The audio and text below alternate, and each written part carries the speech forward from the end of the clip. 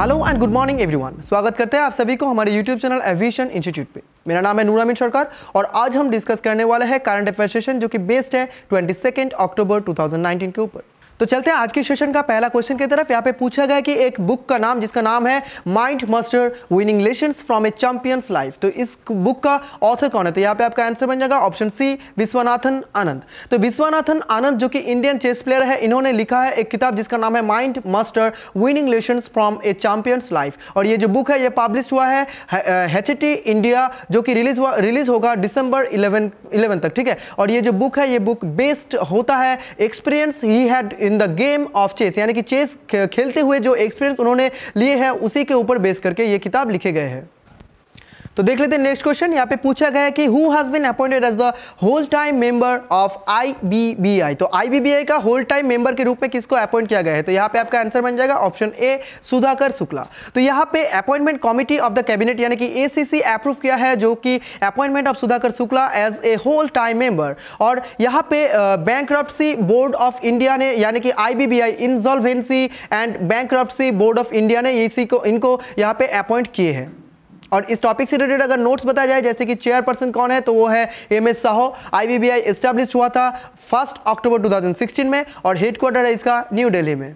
तो देख लेते हैं नेक्स्ट क्वेश्चन। यहाँ पे पूछा गया कि कौन सा आइलैंड यहाँ पे कंडक्ट किए हैं DANX-19 एक्सरसाइज। तो यहाँ पे आपका आंसर बन जाएगा option A, Andaman Nicobar island. तो अंडमान एंड निकोबार कमांड यहाँ पे यानी कि ANC कंडक्ट किए हैं second edition of defence of Andaman and Nicobar island 2019, जिसका शॉर्ट फॉर्म है, एब्रिविएशन है DANX-19, यानी कि यहाँ पे defence of Andaman and Nicobar island 2019, ठीक है। और ये कंपोनेंट्स किए हैं of the Indian army, navy, air force and coast guard, जो कि कैरी करते हैं out mobilisation and field manoeuvres to validate defensive plans of headquarters ANC towards pursuance of the command's responsibility, namely ensuring the territorial integrity of the A&N islands. Moving to the next question. यहाँ पे पूछा गया कि कौन सा देश यहाँ पे होस्ट करने वाला है 91st interpole general assembly in 2022। तो यहाँ पे आपका आंसर बन जाएगा ऑप्शन डी, इंडिया। तो इंडिया यहाँ पे 91st interpole general assembly 2022 after a proposal, इसको प्रपोजल मिले हैं वो भी रिसीव करने के लिए ओवरवेलमिंग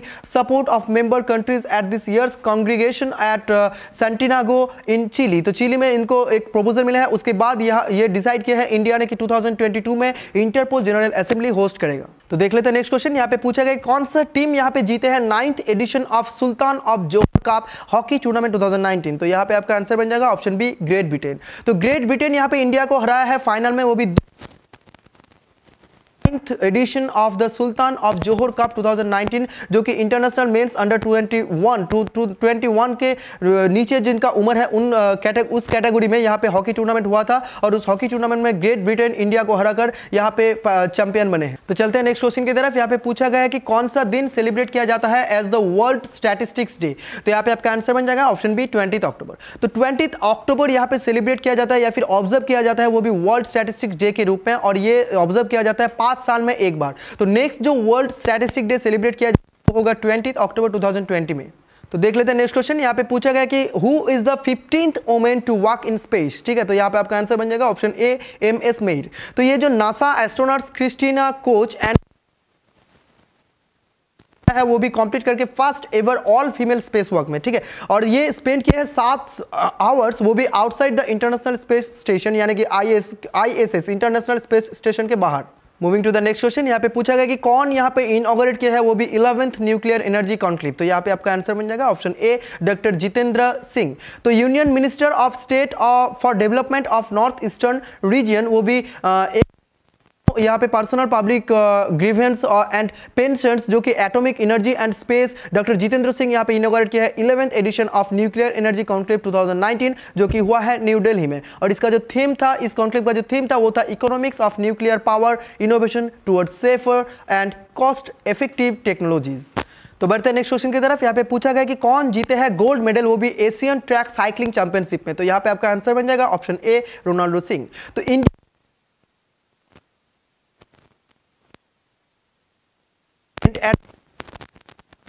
में, और ये कंपटीशन इन साउथ कोरिया, ठीक है। और अपार्ट फ्रॉम रोनाल्डो के साथ साथ यहाँ पे जेम्स सिंह जो कि क्लिंच किया है ब्रोंज मेडल, वो भी इसी इवेंट में।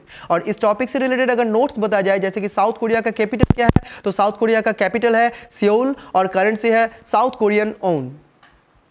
तो देख लेते हैं आज के सेशन का लास्ट क्वेश्चन। यहाँ पे पूछा गया है कि who has been appointed as the next ambassador of India to the Republic of Nicaragua. तो यहाँ पे आपका आंसर बन जाएगा ऑप्शन डी, उपेंद्र सिंह रावत। तो the ministry of external affairs यहाँ पे अपॉइंट किया है उपेंद्र सिंह रावत को, वो भी एम्बेसडर ऑफ इंडिया के रूप में, जो कि होगा निकारागुआ, रिपब्लिक ऑफ निकारागुआ के लिए, ठीक है। और ये रिप्लेस करेगा वो भी योगेश्वर वर्मा को। और इस टॉपिक से रिलेटेड अगर नोट्स बताया जाए आपको, जैसे कि कैपिटल ऑफ निकारागुआ क्या है, तो वो है मानागुआ और करेंसी है निकारागुआन कोर्डोवा। तो आज का सेशन यहीं पे खत्म होता है। उम्मीद है आपको ये वीडियो अच्छा लगा होगा, और अगर आपको ये वीडियो अच्छा लगा तो लाइक जरूर कीजिएगा और साथ में दोस्तों के साथ शेयर भी कीजिएगा। और अगर आप हमारे यूट्यूब चैनल एविशन इंस्टीट्यूट पे नए हैं तो सब्सक्राइब करना मत भूलिएगा और बेल आइकन भी प्रेस कर दीजिएगा, ताकि आने वाले सारे वीडियो का नोटिफिकेशन आपको मिल जाए। तो चलते हैं आज और मिलते हैं नए एक सेशन के साथ, तब तक के लिए thank you, have a good day.